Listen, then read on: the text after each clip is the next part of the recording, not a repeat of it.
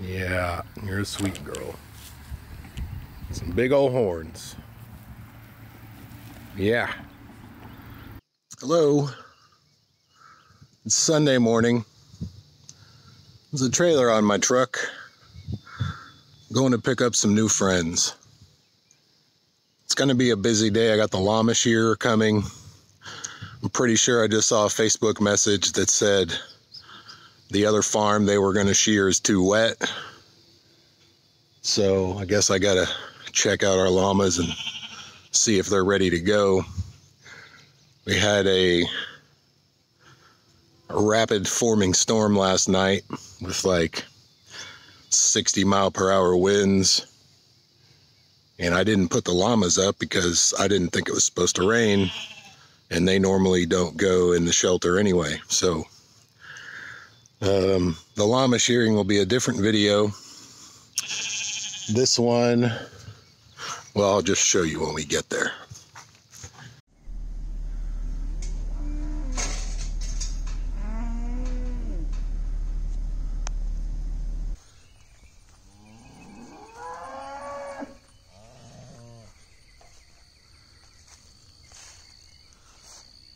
Hello. How are you doing, pretty girl?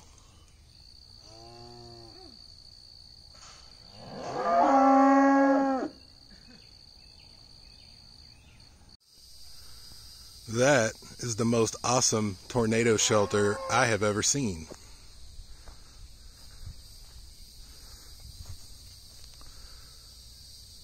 I love it. So I'm at my neighbor's. Horns are a problem. We just got them penned up. They penned them up this morning, and they're worried that she's going to go under that hole. If she can get her head under it, she's going to try to go under it instead of getting in the trailer. So we're doing some, what do they call it? They call it Southern engineering. So unfortunately I can't record while this is happening, and Beth is home with the baby. She had a very bad night. So I'm just kind of trying to give updates as I have a chance. But I'm getting all 3 of these longhorns.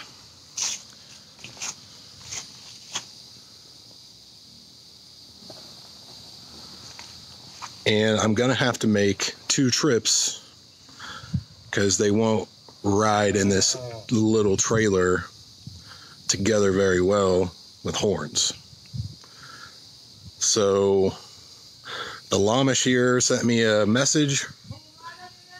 The farm she was supposed to do this morning, they're too wet, so she wants to come do us first. And our llamas are a little damp, so hopefully I'm done with this by the time she gets to the house. You see what is wrong with you. Come on. You're going to have to come back. I know one thing, they can't get through there. Yeah, right. Not unless she goes over. Aaron, I want you back to truck. Okay, I wish I could have recorded more of that. It's relatively interesting. I got 1 cow at home already, and I got the mama and the calf in the trailer right now. So the mom Wednesday, the calf is Lucy, and the other cow we already took, her name's Monica. She's actually Wednesday's daughter also. So they're all related.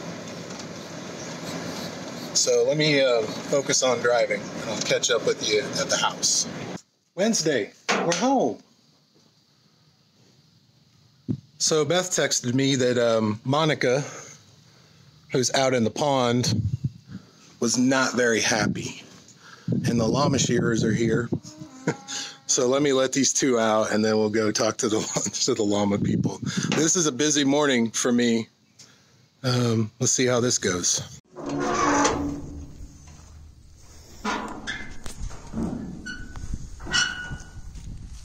Come on, girls.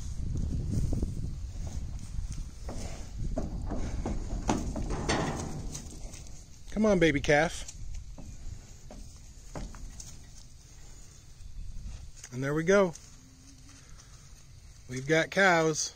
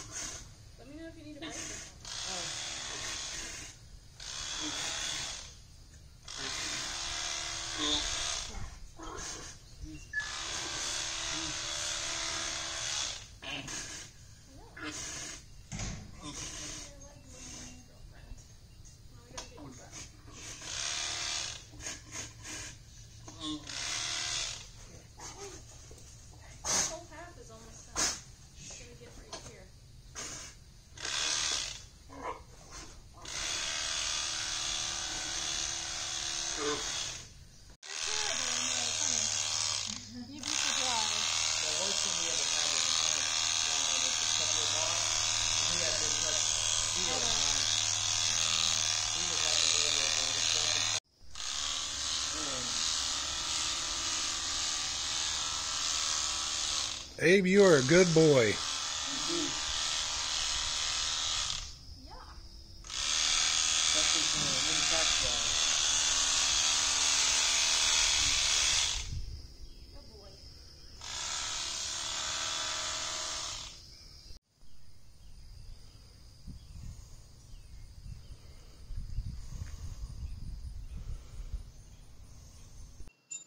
It is now 11:45.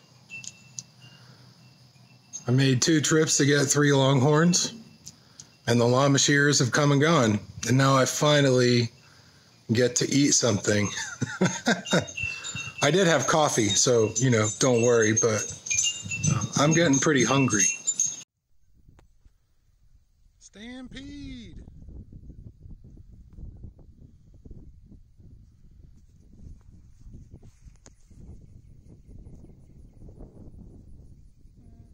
You look very cute.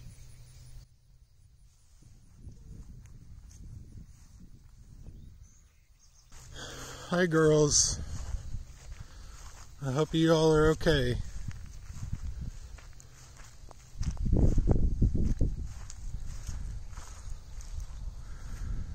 So we got Wednesday in the middle.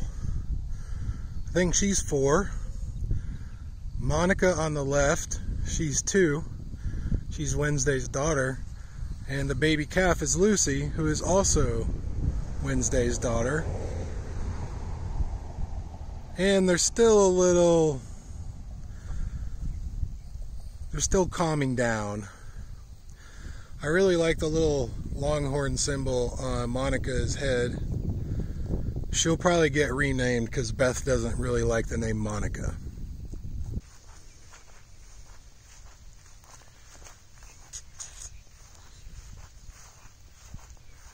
What are you doing?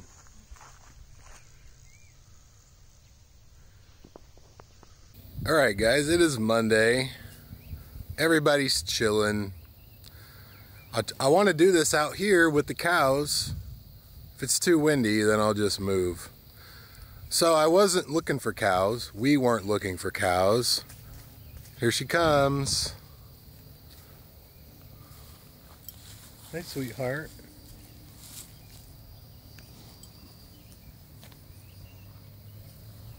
Anyway, we weren't looking for cows.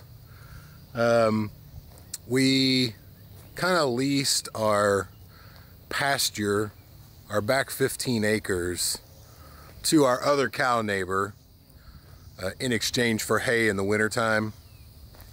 I feel like I need to face this to the wind. And he sent me a text and said, hey, Deborah Kay wants you to call her. Deborah Kay is a lady that lives around the corner. She's a barber. She's got a little barber shop set up at the front of her place. So I called her up and she said, hey, I have to get rid of some of my cows. Do you want them? And I said, well, let me talk to Beth about it. So I talked to her, and, you know, a couple weeks later, we bought them. I'm not going to eat them, I don't think.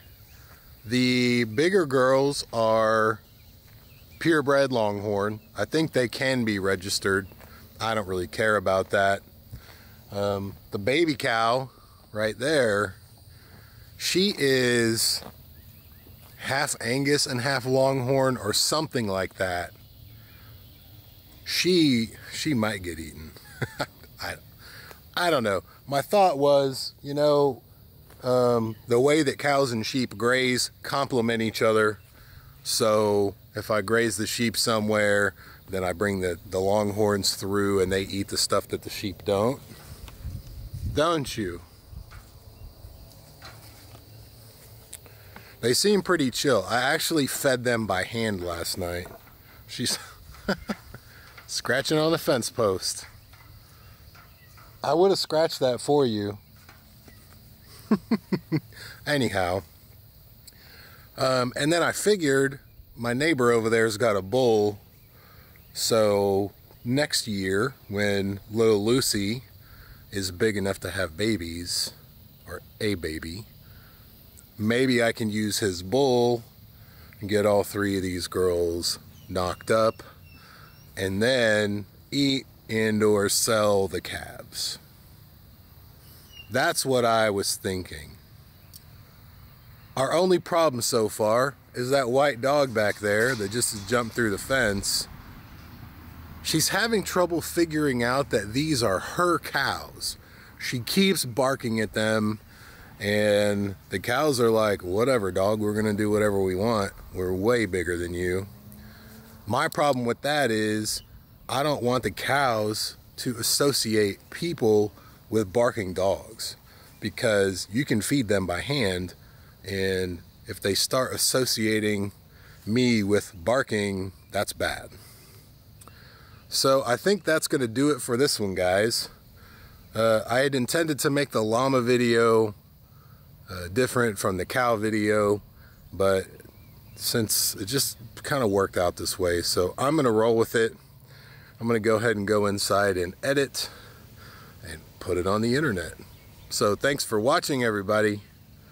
We'll see you in the next one.